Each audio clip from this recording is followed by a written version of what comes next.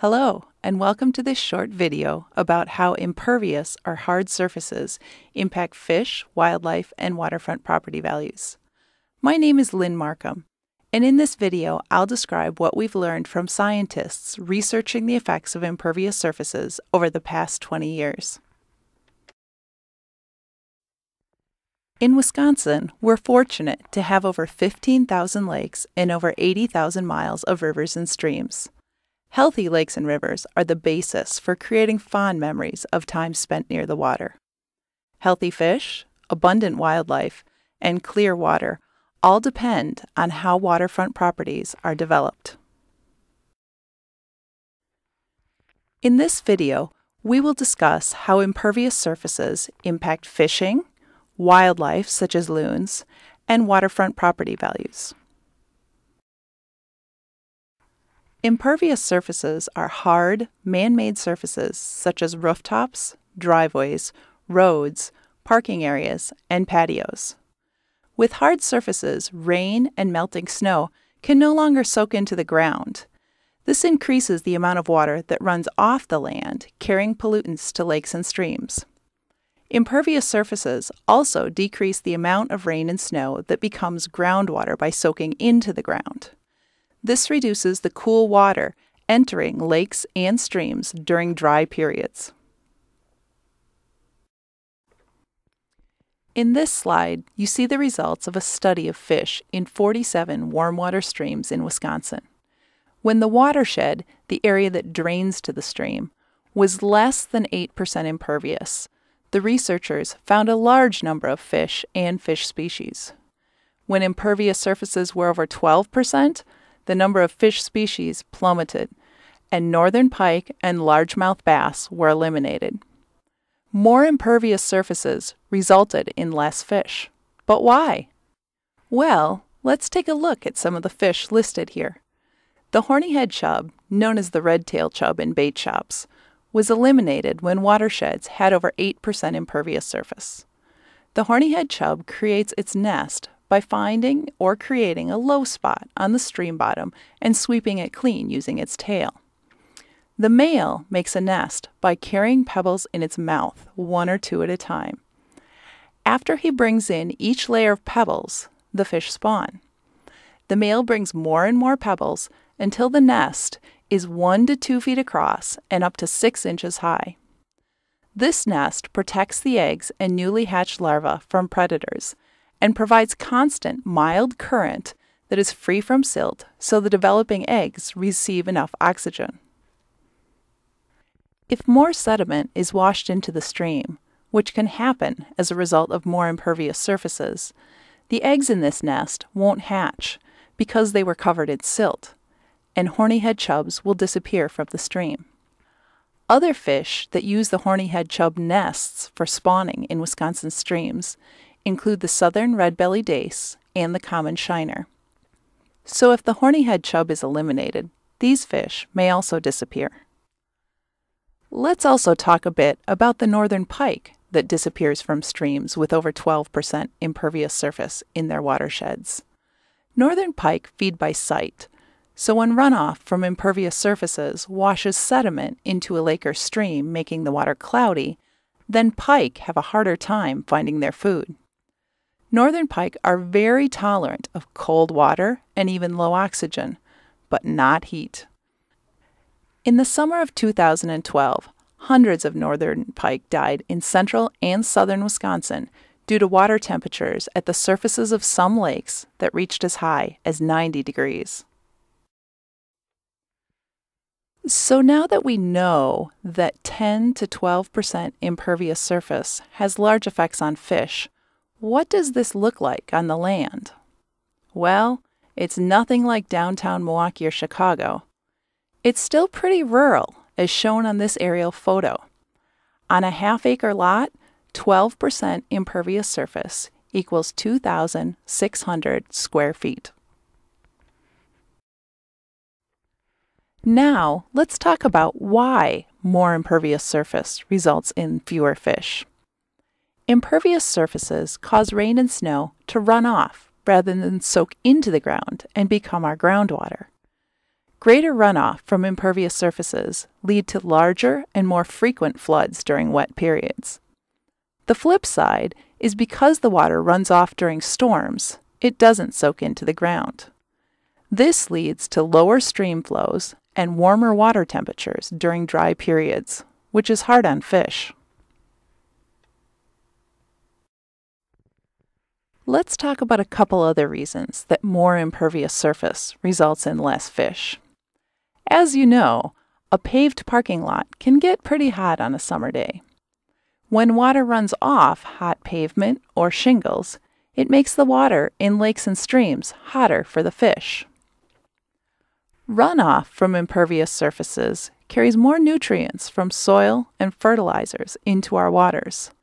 This results in less oxygen in the water, which fish need to survive. Researchers have found that in watersheds with over 11% impervious surface, trout are gone. Similarly, northern pike are gone if the watershed gets above 12% impervious surface. Now, a few more reasons that impervious surface results in less fish. More sediments and algae growth make it difficult for predator fish that hunt by sight to find their food. In addition, sediments cover spawning beds of fish such as walleye and smallmouth bass, depriving those eggs of the oxygen they need. Now, let's look at a couple of specific fish that are affected by impervious surfaces. Brook trout and brown trout both require cold, clean, high-oxygen water to survive. Part of their diet consists of aquatic insects and small fish. Their populations decrease with increased runoff and increased sediment entering the water. When impervious surfaces covered more than 11% of watersheds in the Minnesota and Wisconsin study, trout were completely eliminated from these streams. Now, let's look at walleye. Walleye prefer to spawn on gravel or cobble-covered bottoms. They typically spawn between mid-April and early May in Wisconsin, when spring runoff is highest. The runoff from impervious surfaces can cause soil erosion. When the spaces between the rocks and gravel on the base of the stream become blanketed with silt from erosion, walleye eggs can die quickly due to lack of oxygen. Impervious surfaces also impact wildlife, such as loons. In the late 1800s, loons were found as far south as northern Illinois and Indiana. Today, loons have been pushed northward, in part due to the effects of shoreland development. Loons nest right at the water's edge, where they incubate their eggs for 30 days. They need a safe, secure, undisturbed location to nest along the lake's shoreline or on an island. Wisconsin loons are more likely to be found on lakes with clearer water. As shown in the graph, if the water clarity is less than 5 feet, the likelihood of finding loons is around 20%, compared to if the water clarity is 20 feet or greater, the likelihood of having loons on a lake is over 70%. A question that we've been asking over the years is whether there's a connection between waterfront property values and water quality. In fact, in 1968 already, researchers concluded that more polluted lakes have less valuable property than do cleaner lakes. Similarly, a 2003 study of over 1,200 waterfront properties in Minnesota found that when water clarity changed by 3 feet, the changes in property prices for these lakes are tens of thousands to millions of dollars. Healthy watersheds make healthy lakes and higher waterfront property values. When impervious surfaces increase, more runoff can carry more pollutants to lakes and streams and erode water quality. If this happens, Then, local government tax base around lakes erodes too. What you and your neighbors do to sustain or improve water quality will help maintain the health of the lake and waterfront property values. To bring this all together, impervious surfaces impact fish, wildlife, and water quality and property values. In terms of fish, when water runs over asphalt or shingles and into a lake or stream, it gets warmer, and some fish can't take the heat. Northern pike are completely eliminated in streams that have more than 12% impervious surface in their watershed. Similarly, trout are eliminated from streams where the watershed is more than 11% impervious. Impervious surfaces also impact wildlife such as loons. Loons hunt by sight and depend on clear water to catch the fish that they eat. Similarly, having clear water is linked to higher waterfront property values. If we want good fisheries, we need to work at keeping our lakes and streams healthy, which includes limiting the impervious surfaces around them. To learn more about the topics covered in this video, you can look for the brochure titled Impervious Surfaces: How They Impact Fish, Wildlife, and Waterfront Property Values. It's available on the internet as well as at county zoning offices.